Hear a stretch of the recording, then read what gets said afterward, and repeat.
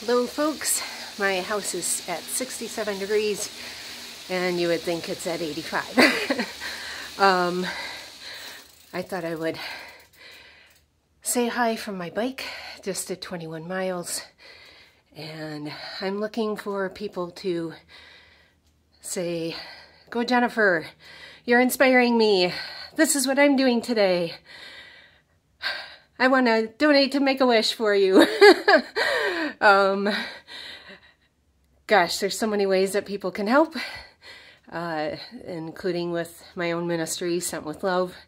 So, folks, kids, this a couple days ago, the 15th was International Pediatric Cancer Day, and a lot of kids are hurting right now.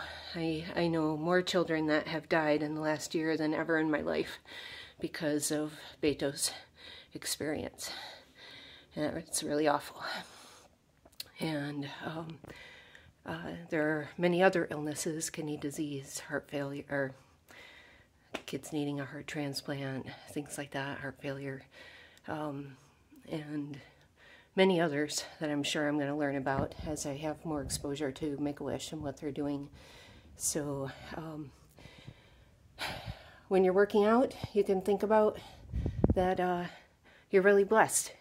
You have a strong body. You have a body that can walk. You have a body that can jog. You can ride a few miles. You can eat healthy food. You can chew.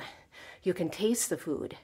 There's so many things to praise God for and be thankful for, and encourage others that don't have these privileges that we do, because they really are privileges.